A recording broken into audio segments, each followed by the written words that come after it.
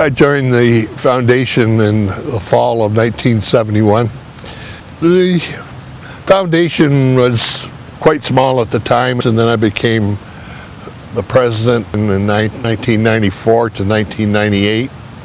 One of the major accomplishments of my career with the foundation was the establishment of the Gilbert McIntyre and Son Funeral Home and Chapel Memorial area. It happened way back in actually 1998. Every year, the first Sunday in June, we have a ceremony right here in this area right behind me of recognition of the people who's passed away in the last year.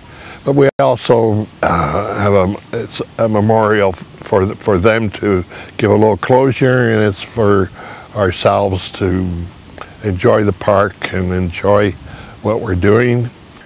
You asked me, is there a secret in getting donations or funds from people? There isn't a real secret. The important thing is to ask.